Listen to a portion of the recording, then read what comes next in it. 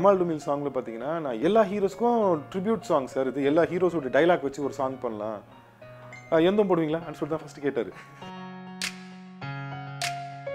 ஆக்சுவலாக வந்து அவர் மாதிரி ஒரு ஹீரோ கிடைக்கிறதுக்கு நான் ரொம்ப ரொம்ப கொடுத்து வச்சிருக்கணும். கடவுளுக்கு அடுத்து தான் நான் வந்து ரவி சார் மதிப்பேன்னு சொல்லிட்டு சொல்லியிருக்கேன். பிரபு மாஸ்டர் கதை சொல்லும்போது ஆக்சுவலாக வந்து விஜய் சேதுபதி போகலான்னு சொல்லிட்டு தான் நினச்சி நான் சொன்னேன். பேசிட்டு இருக்கும்போது என்ன ஆயிடுச்சுன்னா, ஆக்சுவலாக ரவி சார் சொன்னார், இல்லைடா நம்ம வந்து அரவிந்த் சாமியே போகலாமே. ஒருத்தர் சொல்லியிருப்பார் இல்லையா, அது மாதிரி வந்து இது ஏன் கதை உங்க கதைன்னு சொல்லிட்டு. ஆக்சுவலாக இதே மாதிரி வந்து ஒரு 40 படம் மேலே வந்து இங்கிலீஷில் வந்து இது மாதிரி ஃப்ளேவர் ஆஃப் ஃபிலிம் வந்து ஒரு 40 படம் இருக்கு. நான் ஒருவேளை நான் ப்ரொடியூசர் கவுன்சில் மெம்பராக இருந்து நான் வந்து இப்படி இருந்தேன்னா, தமிழ் ராக்கர்ஸே கூப்பிட்டு நீ என் டிவிடி ரைட்ஸ் வச்சுக்கோ, நீ வந்து ஒரு ரேட்டு கொடுத்து வாங்கிட்டு நீ பண்ணிக்கோ, ஏன்னா எப்படி தான் பண்ண தான் போகிறான். எத்தனை பேர் கிண்டல் பண்ணிப்பாங்க, எவங்கெல்லாம் கிண்டல் பண்ணணும். போகன் படம் ஃபர்ஸ்ட் சீன் பாருங்க, அரவிந்த் சாமி எப்படி இருக்காரு சொல்லுங்க.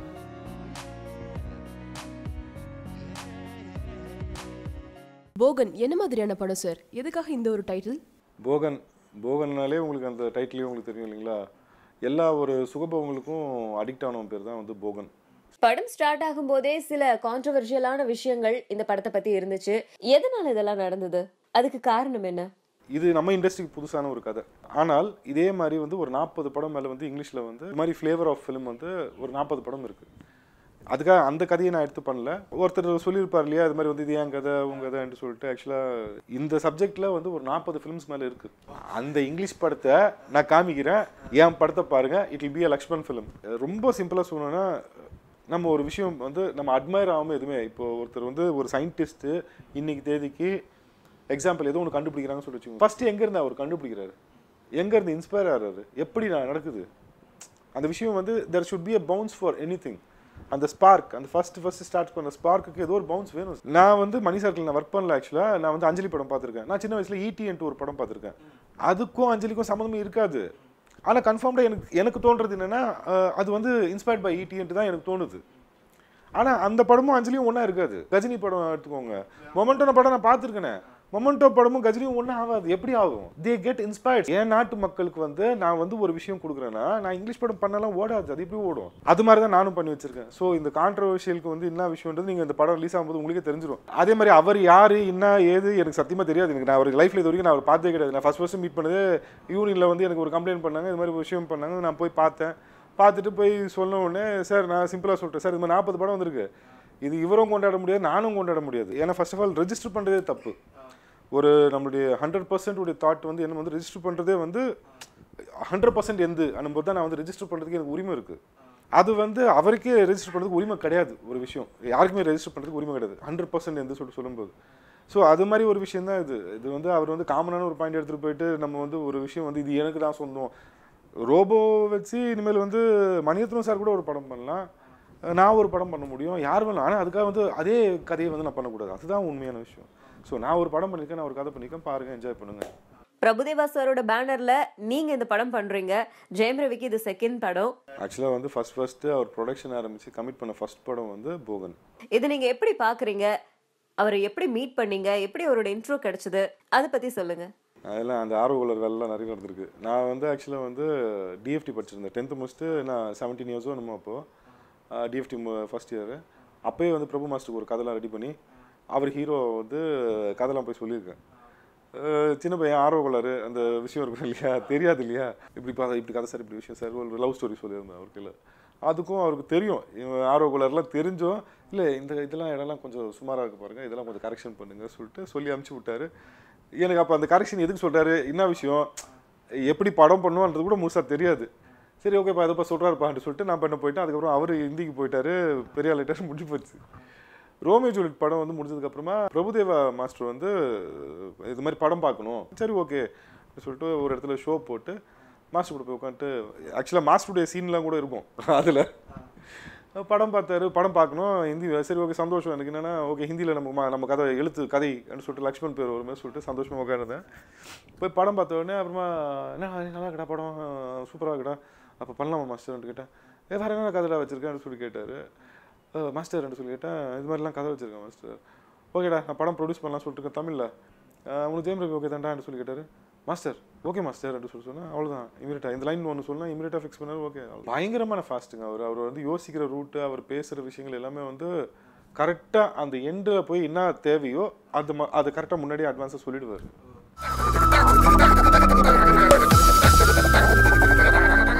ரோமியோ ஜூலியட் படத்துக்கு அப்புறமா பேக் டு பேக் ஜெயம் ரவியோட கதைக்காக அவரா இல்லை அவருக்காக கதையா? ரவி சாரை பற்றி ஒரு முக்கியமான விஷயம்னு சொன்னேன்னா, ஆக்சுவலாக வந்து அவர் மாதிரி ஒரு ஹீரோ கிடைக்கிறதுக்கு நான் ரொம்ப கொடுத்து வச்சிருக்கணும்.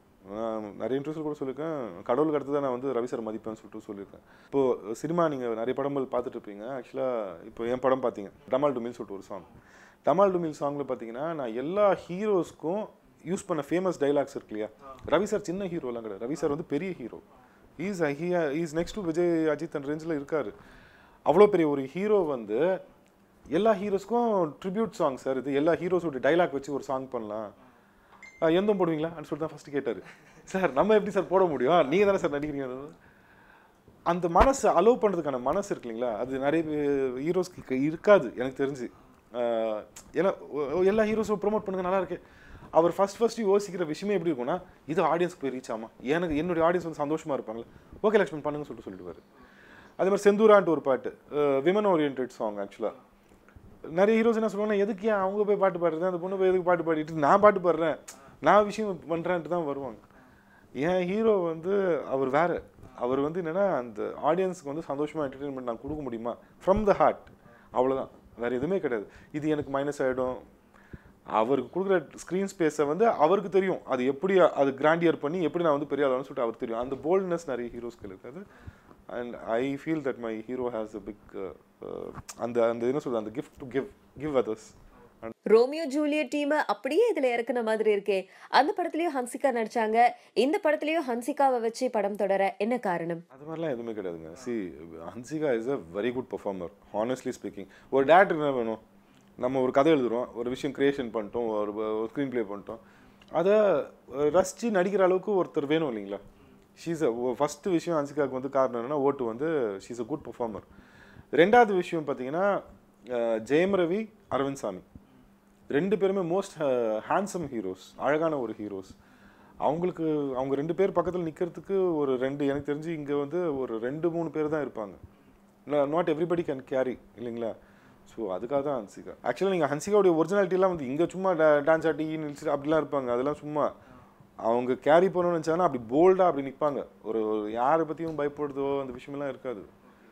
அரவிந்த் சார் பக்கத்துலேயே வந்து ஃபஸ்ட் நாள் வந்து தான் அப்படி இப்படின்ட்டு சீனியர் சார்லாம், அதுக்கப்புறம் அசால்ட்டாக வந்து நடிச்சுட்டு போயிட்டாங்களே.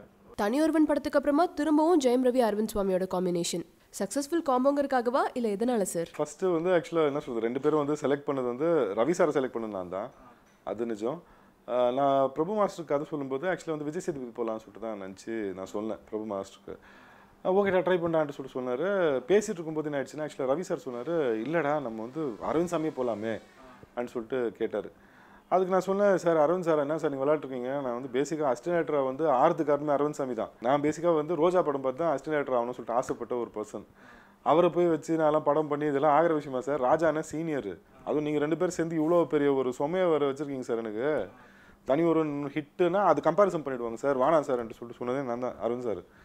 அதுக்கப்புறம் இல்லைடா நம்ம கதை வேறு மாதிரி தான்டா இருக்குது, நீ ட்ரை பண்ணான்ட்டு சொன்னதுக்கு போயிட்டு கதைலாம் சொன்னோடனே நல்லா இருக்குடான்ட்டு சொல்லிட்டு அப்படியே கொஞ்சம் கொஞ்சமாக பேச ஆரம்பிக்கும்போது, டீட்டெயில் பேச ஆரம்பிக்கும்போது, இது ஏன் சீன் இப்படி பண்ணுற இப்படி பண்ணலாமேன்னு சொல்லிட்டு ட்ரை பண்ணார். புரிஞ்சிச்சு, ஐயோ ஒரு மணிரத்னம் சார் ஸ்கூலு இது என்னடா இது வம்பு பிடிச்ச வேலையாக இருக்கே சொல்லிட்டு தான் நான் சொன்னேன், சார் நீங்கள் மணி சார் ஸ்கூல்லேருந்து வரீங்க, நான் எஸ்ஜே சூர்யாவுடைய ஸ்கூலு, சத்தியமாக எனக்கு மணி சார் மாதிரிலாம் படம் எடுக்க வராது எனக்கு, அதனால் தயவு செஞ்சு எனக்கு என்ன மாதிரி படம் எடுக்க வரும் சார், நீங்கள் இப்படி ட்ரை பண்ணி பாருங்க சார், உங்களுக்கு பிடிக்கலன்னா விட்டுலாம் சார் சொல்லிட்டு சொல்லி தான் ஆரம்பிச்சது. அந்த இன்ன பொண்ணு தெரியுமா அதெல்லாம் பார்த்தீங்கன்னா, நான் ஏன்னா எஸ்ஜே சூர்யாவுடைய ஸ்கூல் தானே, சரி அது நம்ம அட்மையர் பண்ணுவேன், அது நம்ம படத்தில் இப்படி பண்ணால் எப்படி இருக்கும் சொல்லிட்டு யோசிச்சு பண்ணது தான் அது. அவர் வந்து அது ஷூட்டிங் ஸ்பாட்டுக்கு அரவிந்த் சார் வந்து பார்த்துட்டு, அந்த ஃபஸ்ட் சீன் வந்து ஃபஸ்ட் நாள் ஷூட்டிங் வந்து எனக்கும் அரவிந்த் சாருக்கும் வந்து எதுனா அந்த ஜிகு ஜிகு வேணும் நானே இருக்கு இல்லையா, அந்த சாங் தான் அந்த ஃபஸ்ட் நாள் சாங். சரி ஓகேடா என்னடா பண்ணணும்னு சொல்லி கேட்டார். சார் அதான் சார் 2 பேர் டான்ஸ் ஆட போகிறீங்க சார். சரிடா மாஸ்டர் சொல்லுங்கன்ட்டு மாஸ்டர் எங்கே சொல்லி கேட்டார். சார் மாஸ்டர்லாம் கிடையாது சார், நம்மளே தான் சார் பண்ணுறோம். யாரா கொரியோகிராஃபி இருந்தோ சார், வீடியோவில் வச்சுருக்கேன் பாருங்க சார் சொல்லிட்டு நானும் என் அசிஸ்டன்ட்லாம் டேரக்டர்லாம் டான்ஸ் ஆடலாம் காமிச்சோம். என்ன ரவி இப்படி பண்ணுறான், மாஸ்டர் சொல்ல வேண்டியதுன்னு கேட்டான். இல்லைங்க சார், அது மாஸ்டர் சொன்னால் அது வந்து ஃப்ளேவரே வேறு மாதிரி மாறிடும் சார், ஒரிஜினாலிட்டி இருக்காது, நம்மளே பண்ணுவோம் சார்ன்னு சொல்லிட்டு காமிச்சு அப்படி பண்ணது தான். அதுக்கப்புறம் ஃப்ரேமில் வந்து பார்த்தாரு, ரொம்ப பிடிச்சி போச்சு. என்னடா வித்தியாசமாக எனக்கு பண்ணுறானா, நல்லா இருக்குடா, நானே என்னமோ டிஃப்ரெண்ட்டாக இருக்க மாதிரி இருக்குடான்னு சொல்லி சொன்னார். அது வந்து அப்படியே போயிடுச்சு.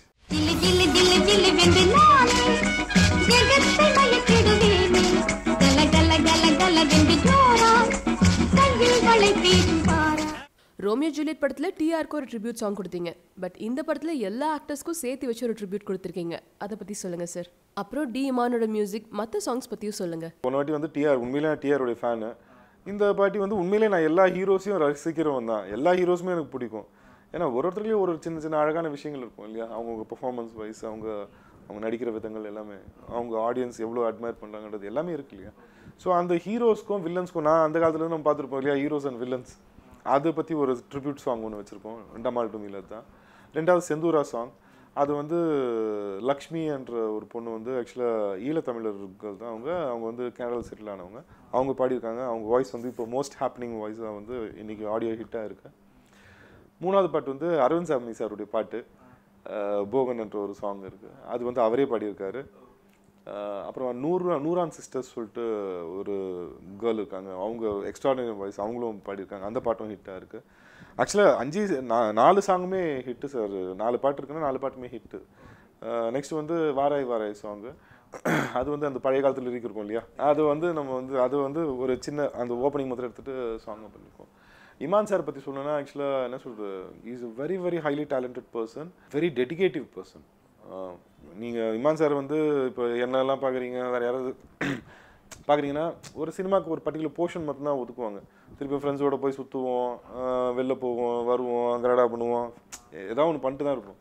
அதுக்கப்புறம் திருப்பி சினிமாவுக்கு வந்து ஒர்க் பண்ணுவோம். ஆனால் இமான் சார் வந்து நான் இது வரைக்கும் இதோட எனக்கு 3வது வருஷம் நான் அவரோட பழகிட்டு இருக்கேன். ஒரு நாள் கூட அவர் வந்து வெளியில் போயோ இல்லை என்டர்டெயின்மெண்ட்காக போயோ நான் பார்த்ததே கிடையாது. ஃபேமிலிக்காக ஃபியூ ஹவர்ஸ் ஸ்பெண்ட் பண்ணுவார். ஃபேமிலி விட்டால் வீடு, வீடு விட்டால் ஃபேமிலி, அவ்வளோதான். வேறு எங்கேயுமே கிடையாது. 24 hours டெடிகேட்டிவ் to job. Imman sir வந்து இஸ் அவுட்ஸ்கோட் எனக்கு மிகப்பெரிய பலம். ஏன்னா என்னதான் நம்ம சீன் வந்து நீங்கள் ஒன்றும் இல்லை, நீங்கள் படத்தை டிவியில் போய் படம் பாருங்கள், ஏதோ ஒரு படம் பாருங்கள், மியூட் வச்சுட்டு படம் பாருங்களேன், ஒன்றுமே இருக்காது, எமோஷனுக்கு அது எதுவுமே இருக்காது, நீங்கள் கனெக்டே ஆக முடியாது. அவ்வளோ பெரிய ஒரு பலம் வந்து இமான் சார் எனக்கு. அந்த அந்த அந்த பேக்ரவுண்ட் ஸ்கோரிங் ஆகட்டும், சாங்ஸ் ஆகட்டும், அவ்வளோ பெரிய பலம். போகன் ட்ரைலரில் எல்லாருமே அப்ரிஷியேட் பண்ண ஒரு விஷயம்னா அது சினிமோட்டோகிராஃபி. அதை பற்றி சொல்லுங்கள். சவுந்தர் சாரை பற்றி சொல்லணும்னா is a very very talented, very அழகான ஒரு கேமராமேன். நானே கொஞ்சம் ஏதாவது ஒரு விஷயம் இருந்துச்சுன்னா கூட கொஞ்சம் ரிச்சாக காமிக்கணும்னு சொல்லிட்டு தான் யோசிப்போம்.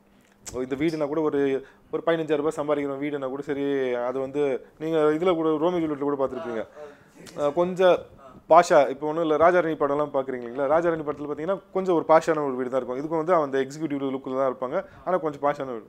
ஆனால் என் படத்தில் வந்து ஜிம்க்கு வச்சு அவன் 15,000 ரூபாய் சம்பளம் அனும்போது நான் திருப்பி அதே மாதிரி கொஞ்சம் நல்ல அப்பார்ட்மெண்ட்லாம் எடுக்கலாம்லாம் யோசிக்கும் போது அதில் அதே அந்த கதை கேடவானா லக்ஷ்மன், அதுக்கு ஒரு லொக்கேஷன் பிடிப்போம், அதுக்கு ஒரு விஷயம் பண்ணுவோம், அதுக்கு ஒரு டிசைனிங் பண்ணுவோம் சொல்லிட்டு அப்படி தான் ஒர்க் பண்ணுற கேமராமேன். ஆக்சுவலாக வந்து ஒரு பீரியடில் வந்து நிறைய டேரக்டர்ஸ்க்கு வந்து நம்ம ஜீவா சார் மாதிரி ஒரு கேமராமேன் வேணும்னு சொல்லிட்டு தான் ஆசைப்படுவாங்க. ஏன்னா புது பவர் டேரக்டர்ஸ்க்கு வந்து மேக்கிங் வைஸ் எல்லாமே கொஞ்சம் கஷ்டமான டிஃபிகல்ட்டான விஷயங்கள் இருக்கும், பயப்படுவாங்க, திணறுவாங்க. ஸோ அந்த சீனியாரிட்டிக்கு வந்து ஒரு கேமராமேன் எதிர்பார்ப்பாங்க. அது மாதிரி எனக்கு தெரிஞ்சு இப்போ வந்து சவுந்தர் சார் வந்து அவ்வளோ பேஷன்ஸோட அவ்வளோ அழகாக வந்து பண்ணித்தர ஒரு cameraman. So I love him a lot. படம் பார்த்துட்டு இந்த படத்தோட ப்ரொடியூசர் பிரபு தேவா, அதுக்கப்புறமா நம்ம ஜெயம் ரவி, அரவிந்த் சுவாமி எல்லாம் என்ன சொன்னாங்க? மாஸ்டர் வந்து அதான் சொல்கிறேன், ஹி வாஸ் டூ எக்ஸைட்டட்.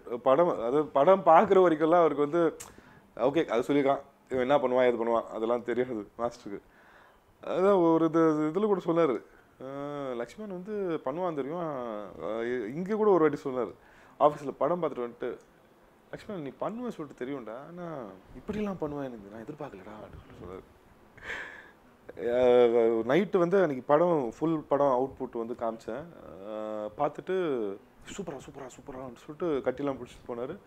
ஏன்னா நைட் படம் முடியறதுக்கே வந்து ஒரு 12 ஆயிடுச்சு. திருப்பியும் அவர் ஈஸியாக வரைக்கும் அவருடைய வீட்டுக்கு போயிட்டு திருப்பி 2 மணிக்கு ஃபோன் பண்ணுறாரு, மாஸ்டர் சொல்லுங்கள் மாஸ்டர்ன்னு சொல்லி கேட்குறேன். அந்த போர்ஷன்லாம் இன்னும் நிற்கிதுரா, அப்படி மைண்டில் நிற்கிதுரான்னு சொல்லுவேன். Thanks master. So he was so excited, he loved it. Ravi sir வந்து என்ன சொல்கிறது, ஒரே வார்த்தை சொல்லிட்டாரு, இட்ஸ் அ கம்ப்ளீட் காம்போ, அப்படியே ஒரு பேக்கேஜாக இருக்குடா, சூப்பராக இருக்குடா அப்படின்னு சொல்லிட்டு சொன்னார்.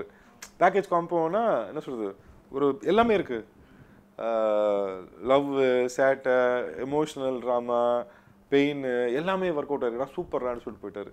அரவிந்த் சார் பார்த்தோட என்ன சொன்னா, என்னை பார்க்கறதுக்கே வித்தியாசமாக இருக்கடா, நல்லா இருக்கடான்னு சொல்லிட்டு போனார். He also love the film. Aravind sir பற்றி சொல்லணும்னா என்ன சொல்கிறது, ஈஸ் அ பக்கா என்ன சொல் ஆக்சுவலாக வந்து இண்டஸ்ட்ரியில் வர வேண்டிய ஒரு பெரிய டேரக்டர் சொல்லிட்டு தான் சொல்லுவேன். ஏன்னா அவர் எனக்கு இந்த படத்தில் நிறைய கற்றுக் கொடுத்துருக்காரு, நிறைய விஷயங்கள் எனக்கு சொல்லி கொடுத்துருக்காரு. Is a patient teacher, he knows every thing. எவ்ரிதிங்னா இப்போ நான் ஒரு சில சீன்ஸ் வந்து நான் பண்ணிட்டு இருப்பேன், எழுதி வச்சிருவேன். எடுக்கும்போது அது என்னடா அது கொஞ்சம் நல்லாவே வரமாட்டேங்குது, இது வரமாட்டேங்குது, அந்த ஃபீல் வரமாட்டேங்குது, அந்த எமோஷன் கேரி ஆக மாட்டேங்குது சொல்லிட்டு இருக்கும் இல்லையா. அப்போல்லாம் கூப்பிடுவார், ஆடான்ட்டு சொல்லி கூப்பிட்டு இது இப்படி பண்ணாதடா, இப்படி பண்ணிப்பாருன்ட்டு சொல்லுவார். பார்த்தா அவ்வளோ சூப்பராக கரெக்டாக இருக்கும், எக்ஸாக்டாக இருக்கும். நான் அதெல்லாம் இப்போ பேரஸை பிடிச்சி போய் ஒரு 2 மணி வாட்டி, சார் இந்த சீன் வரல, நீங்கள் கொஞ்சம் ஃப்ரீயாக இருக்கீங்க, என்ன அசிஸ்டன்ட் நினச்சா வச்சுருக்கேன். சரிங்க சார், இது நான் அப்புறமா டிஸ்கஸ் பண்ணுறேன் சார், நான் உங்களே வந்து கேட்குறேன். அப்புறம் அவ்வளோ ஈஸியாக அவ்வளோ அழகாக சொல்லி கொடுக்குற ஒரு பர்சன். அவர் மிகப்பெரிய ஆள் சார். எதுக்கு மிகப்பெரிய ஆள் சொல்கிறேன்னா, cinema is a job, is a profession. Okay, forget. ஒரு மனுஷன் எவ்வளோ பெரிய பெயின், அதாவது என்ன சொல்கிறது, இண்டஸ்ட்ரியிலேருந்து பிஸ்னஸ் வைஸ்லேருந்து எல்லாமே வாஷ் அவுட் ஆகி திருப்பியும் எந்திரிச்சு வர்றதெல்லாம் சாதாரண விஷயம்லாம் கிடையாது.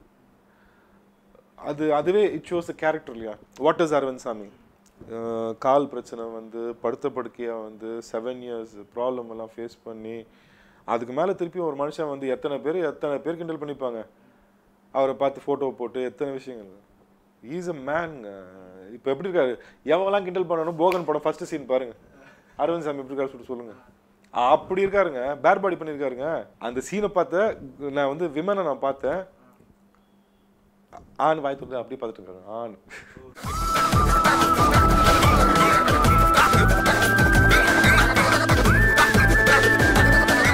பிரபுதேவா ப்ரொடியூஸ் பண்ற திரைப்படம் அப்படின்னா அரவிந்த் சாமியோட ரோல்ல அவரையே நடிக்க சொல்லலாமே, அவரும் ஒரு நடிகர் தானே. யாருக்காவது பிரபுதேவா வந்து பிடிக்காது சொல்லிட்டு யாராவது இங்க தமிழ்நாட்டில் இருக்காங்களா? எல்லாருக்குமே பிடிக்கும். எனக்கு பிடிக்காம இருக்குமா? நான் கேட்டேன், நான் கேட்கறதெல்லாம் விட மாட்டேன்ல. சரி ஓகே, அது பண்ண மாட்டேன்னு சொல்லிட்டாரு. அவர் சொல்ற ஒரே வார்த்தை என்ன சொல்றேன்னா, நான் ப்ரொடியூஸ் பண்ற படம் வெளியில இருந்து யார் வேணாலும் நடிக்கணும், தவிர நான் நடிக்கக்கூடாது லக்ஷ்மன். நான் டான்ஸ் ஒரு சாங்காவது மாஸ்டர் கொரியோகிராஃபி பண்ணி கொடுங்க மாஸ்டர், ஒரு ஷார்ட்டுக்காவது வந்து வாங்க மாஸ்டர் சொல்லலாம் கேட்டேன்னு. நம்ம படத்தில் நம்ம பண்ண கூடாது லக்ஷ்மன், வெளி படத்தில் நம்ம போய் பண்ணலாம். நம்ம படத்தில் நிறைய பேர் வெளியிலேருந்து வந்து பண்ணுவோம். ஸோ அப்படிதான் அவர். ஸோ அது வந்து மாஸ்டர் இஸ் கிரேட், அவ்வளோதாங்க.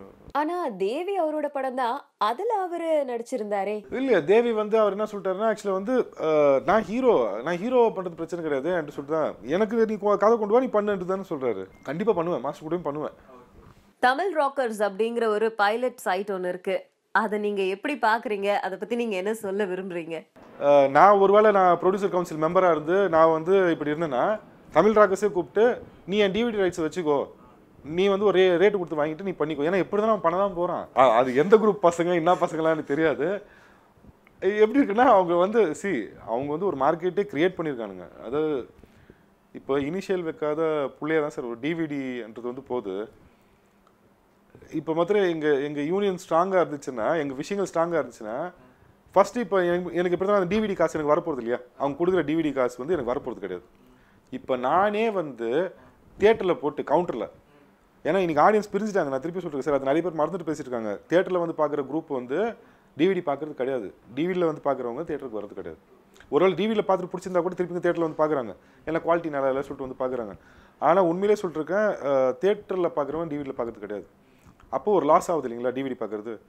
நான் என்ன சொல்லுவேன்னா, ரொம்ப சிம்பிள், எங்கள் மேலே தான் தப்பு நான் சொல்லிப்பேன். நாங்கள் மொத்தம் தியேட்டர்லேயே கவுண்டரில் போட்டு தியேட்டரில் படமும் பாரு, இல்லை பக்கத்து கவுண்டர்லேயே டிவிடியும் இருக்குது, நீ இங்கேருந்தே வாங்கிட்டு போக சொன்னால் யார் எங்கே போய் வாங்குவாங்க? நானே ஒரிஜினல் கொடுத்தேன்னா ஃபஸ்ட் டேவை கொடுத்துட்டு போக வேண்டியதானே சார். அவன் தான் ஃபஸ்ட் டே பார்க்குறானே, நீ மிரட்டுற, நீ சொல்கிற நான் கொடுப்பேன்னு சொல்லிட்டு, எனக்கு பிரச்சனை கிடையாது, நான் உங்களே கொடுத்துட்டு போனாலே முடிஞ்சு போச்சு. நீயே ஒரு வியாபாரத்தை பண்ணிட்டு போ, அதுக்கு ஒரு லாபமாக அட்லீஸ்ட் ப்ரொடியூசர் கொஞ்சம் சந்தோஷம் தானே சார். இன்றைக்கி அதான் சார், நம்ம என்னென்னா நம்ம எப்போவுமே வந்து நம்ம மூடி மறைச்சிக்கிட்டு வந்து வாழ்றது எப்பவுமே தப்பு சார் எனக்கு தெரிஞ்சு. அதுக்கு ஒரு செக்மெண்ட் இருக்காங்க சார். நீங்கள் வந்து 1000 ரூபாய் கொடுத்தீங்கன்னா கூட தேட்டருக்கு வராத ஆடியன்ஸ் இருக்காங்க சார் இன்றைக்கி. ஏன்னா அவனுக்கு வேலை பிஸி, அவனுக்கு வந்து பிரச்சனை, அவன் வந்து செட்டப்பே வேறு, அவனுக்கு எப்போ கம்ஃபர்டபுளான டைம் கிடைக்குதோ அவன் ஹோம் தியேட்டரில் அவன் வீட்டில் வந்து அப்படி பந்தா உட்காந்து பார்க்கணும்னு சொல்லிட்டு நினைக்கிறான். அது நான் தப்பும் சொல்ல முடியாது. நாங்கள் வரணும், நாங்கள் வந்து முன்னுக்கு வந்து ஆடியன்ஸ் என்ன யோசிக்கிறாங்களோ அதுக்கு நாங்கள் முன்னுக்கு வந்து நாங்கள் கொடுக்குறதுக்கு ரெடி ஆகணும். அதுதான் எங்களுடைய கடமை சொல்லிட்டு நான் நினைக்கிறேன். அது ஒரு செக்மெண்ட், அது வந்து காரில் பார்த்துட்டு காரில் தான் பார்க்கணும்னு சொல்லிட்டு அடம் பிடிச்சிட்டு ஃப்ரெண்ட்ஸோட ஜாலியாக வந்து பீர் அடிச்சுட்டு நான் வந்து காரில் தான் பார்க்கணும்னு நினைக்கிற ஆடியன்ஸ் இருக்கான். அப்போ அவனுக்கு வந்து திட்டமாக தானே பார்க்க வேண்டியது, நான் தானே அலோவ் பண்ணிருக்கேன். அதை நாங்கள் தான் தப்பு சொல்லிட்டு நினைக்கிறேன், தமிழ் ராகஸ் தப்பு கிடையாது சார். ஆடியன்ஸ் வந்துட்டாங்க சார் அந்த மைண்ட் செட்டப்புக்கு. இப்போ நான் வந்து யாருக்கு படம் காமிக்கிறேன், நான் வந்து மக்களுக்கு படம் காமிக்க போகிறேன். மக்களுக்கு எப்படி பார்க்கணும்னு சொல்லிட்டு நினைக்கிறானோ அது ஒரு ஃபார்மேட்டு. டிவிடின்றது ஒரு ஃபார்மேட்டு, தியேட்டர்ன்றது ஒரு ஃபார்மேட்டு, டிஜிட்டல்ன்றது ஒரு ஃபார்மேட்டு, சேட்டலைட்ன்றது ஒரு ஃபார்மேட்டு. இப்போ சேட்டலைட் வரைக்கும் நாங்கள் வந்துட்டு ஃபர்ஸ்ட்லாம் சேட்டலைட்லாம் இருந்துச்சா கிடையாது, வந்துச்சுல சேட்டலைட்டு. இப்போ அதே மாதிரி இது வரும் சார், வராமலாம் போகாது. இந்த ட்ரைலர் பார்க்கும்போதே பார்த்துருப்பீங்க, தனி ஒருவனுடைய 1% கூட நான் வந்து தொடவே இல்லை. நான் வந்து எனக்கு தெரிஞ்சது நான் பண்ணியிருக்கேன், அவ்வளோதான். அதுக்கும் இதுக்கும் சம்மந்தமே இருக்காது. நீங்கள் வாங்க, நீங்கள் பார்ப்பீங்க, உங்களுக்கு தெரியும். என்ன மாதிரி இருக்கும் என் படம், அவ்வளோதான். முடிஞ்சு போய் சிம்பிளாக சொன்னேன்னா ஜாலியாகவும் இருக்கும், எனர்ஜெட்டிக்காகவும் இருக்கும், சீரியஸ்னஸும் இருக்கும், எமோஷன்ஸ் இருக்கும். எல்லாமே அந்த ரேஷியோ, நமக்குள்ளே இருக்கிற ரேஷியோஸ் தான், எனக்குள்ளே இருக்கிற ரேஷியோஸ் தான் நான் கொடுத்துருக்கேன். ஏன்னா படம் பார்க்கும்போது ட்ரெயிலரில் வந்து ஜெயம் ரவி வந்து போலீஸ் கிட்டப்ல வர வந்துட்டு ஆடியன்ஸ்க்கு பார்க்க எங்களுக்கு தனியொரு பாட்டு அப்படின்னு யோசிச்சு பாருங்க. தனி ஒருவன் போலீஸ் கிட்ட ஒரு போலீஸ் காஸ்டியூம் போடுறதுக்கே வந்து நீங்கள் இப்படி யோசிக்கிறீங்க, அப்போ நான் வந்து தனி ஒருவன் பற்றி எவ்வளோ யோசிச்சிருப்பேன்.